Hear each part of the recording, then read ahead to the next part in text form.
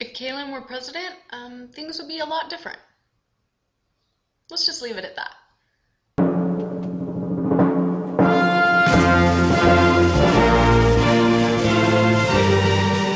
Hello, my fellow Americans. I come here to you all tonight to ask for your vote. The time for business in America is over, as usual. We are facing a crisis of historic proportions, a crisis that our founding fathers could never have dreamed of. I propose to you all that the crisis we are facing has nothing to do with small or big government. No, it has everything to do, and it centers around the fact and the idea that what we need is a smart government. I propose that we abolish all taxes except a bank deposit tax, and then we automate all our factories and give every American a digital card for minimal survival needs. Yes, and we will get rid of all bureaucracies and give power back to the people.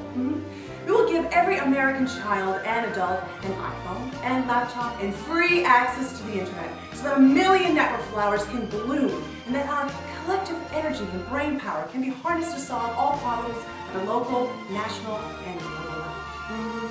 We will abolish the military and create a social service army to solve problems at home and abroad.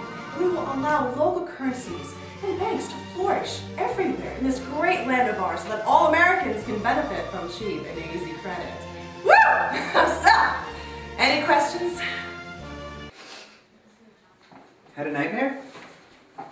Yeah, I just had a dream and Cailin actually sounded smart.